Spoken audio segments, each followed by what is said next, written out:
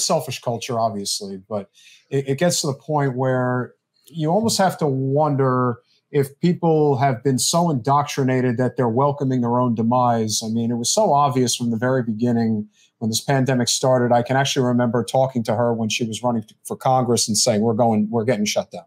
Like, I knew it was going to happen.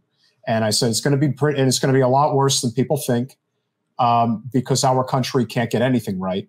And we're also an extremely unhealthy country. And everything's always interconnected. We don't have universal health care, and yet the fast food industry is completely subsidized. So there's a reason why, the people who can afford to live in the Puget Sound region don't have to worry about not being able to eat healthy. But for those who live in, the inner city of Seattle, Tacoma, and so forth, they have a lot of problems regarding their options. And so everything in that respect is interconnected. And yet for some reason, they decided, okay, we're just going to take this lying down, even though we know we need universal health care and universal basic income, at least for the duration of the worst parts of this pandemic. Most of the world was able to get it. We weren't. And yet today, it seems like they're still okay with that fact. They're still okay with the fact that we had the worst outcomes. And it doesn't matter that you're in blue Washington or red Florida. The corporatization of our society, the corporate special interest takeover of our government couldn't be more obvious than what happened during the pandemic. Your thoughts? So how did inequality, our economic inequality, income inequality, affect the pandemic? Well, if you take state mortality from COVID in 2020, there was a very good relationship with the income inequality in those states. A study of 84 countries found the same kind of relationship, namely more unequal countries did worse with the pandemic in terms of deaths. More unequal, there's less trust in more unequal countries. A lot of that kind of information is out there. So, if in a very unequal society, you don't trust your neighbors. You don't trust the government. I mean, levels of trust in this country have really plummeted to very low levels. And to recognize that that's killing us is really tough. What needs to be done, Americans, when they are challenged to recognize that another country is really doing better or doing things differently, will rise to the challenge.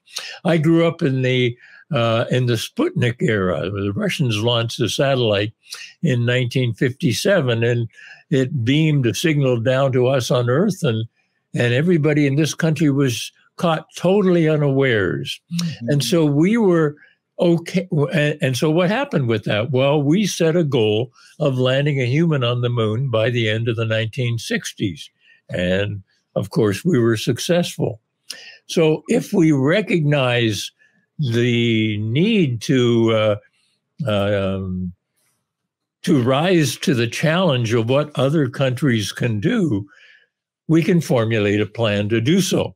Australia, for example, in 2010, it was number 3 in what I call the Health Olympics, the ranking of countries by life expectancy. We're about 44th, according to the latest data.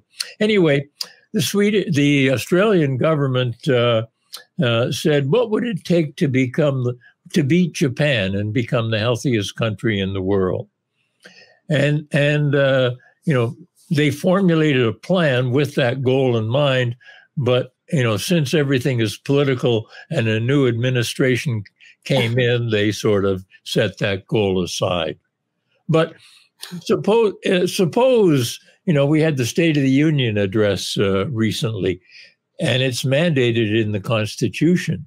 Suppose the State of the Union address required us to compare the state of this union with other unions. Yeah. Suppose the president said, well, my fellow Americans, we die younger than people in Thailand or Cuba or Costa Rica, but I'm sure you're fine with that.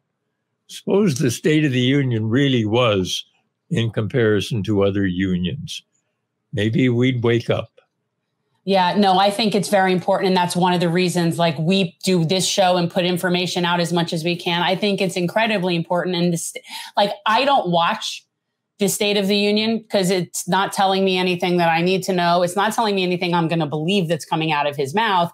And it isn't anything that's important. Come on, man. If it was actually the health of the union, or at least, like, if he were required to do that information, I think the executive director should be required to give a report of the health of the country. And I think that, yeah, I think if that was really spelled out for people in prime time, it would be like pretty eye-opening. People really think we have the best healthcare in the world. Yeah. We do have the best healthcare in the world for the very rich. And it doesn't give, but it doesn't give them better health, even though they're rich. That's right. That's a very hard idea to get across. You know, as a medical doctor, there were times when I harmed people. And a paper from Johns Hopkins in 2017 or 18, surgeons there said medical care is one of the leading causes of death in this country. Well, you think our being dead first is hard to get across.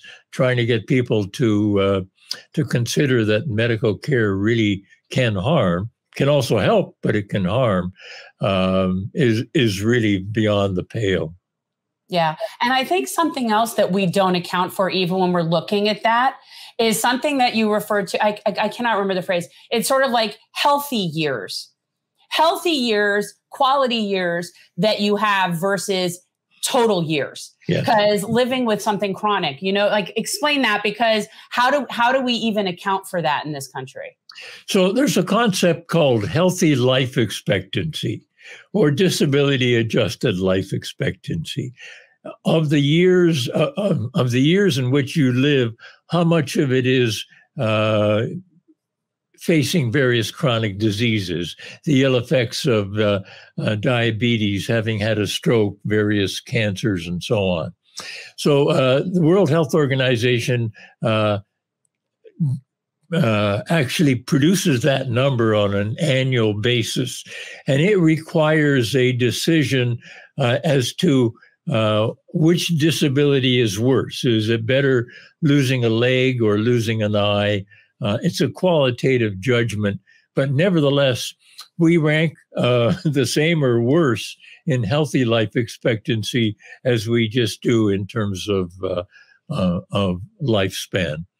So, you know, our medical care system does not repair people enough so that we can say that it's keeping us healthy. Same thing is true for happiness. You know, the Declaration of Independence entitles us to life, but as I pointed out, it's not a long life. Entitles us to freedom, but given that we house a quarter of the world's prisoners, that's in dispute. And it only grants us the right to pursue happiness. Remember, that's in the Declaration.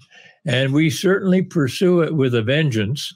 In Seattle now, we have a delivery truck. You'll know which company it is from. It's got a blue body. And they put a new sign on the side of it. Warning, contents may cause happiness. You know what? Living in Seattle has to sometimes be one of the most disgusting. I don't mean like from a physical sense, like just we have a friend who's a journalist who spent a couple of weeks out there, really talking to a lot of the houseless people, the encampments and the people. Yep. And it's really very problematic where you are. Like it's just, so I mean disgusting in that way. I think if anybody, you know, for those who still think that this is the issue here is that we just need to elect more Democrats, just look at Washington and California, two supermajority blue states, and it is as difficult to live there as any place in the United States, period. Yeah. So there's a study looking at mortality rates by U.S. state trending from 1958 to 2017 and stratifying by whether the states had conservative legislative policies or liberal legislative policies. And the conservative states, life expectancy improved till somewhere around 1980 or so, and then it sort of flatlined. And in the more liberal states, it's improved considerably more. Hawaii being, of course, right up there as a liberal state. And I think you're from Florida, so yeah. Florida is kind of a, it's a conservative state, and there's a variety of policies that limit health improvements. But if you look at a map of Florida and life expectancy by county, it shows the economic gradient. The worst health is up in the north where poorer people live, and better health is down in the south where the richer folk reside. Thanks for watching. If you want to support our mission to transform politics into service, please like this video, subscribe, follow us on social media, and consider joining our Patreon, where you'll get early access to our interviews as well as other exclusive content. Links are in the description. Peace out.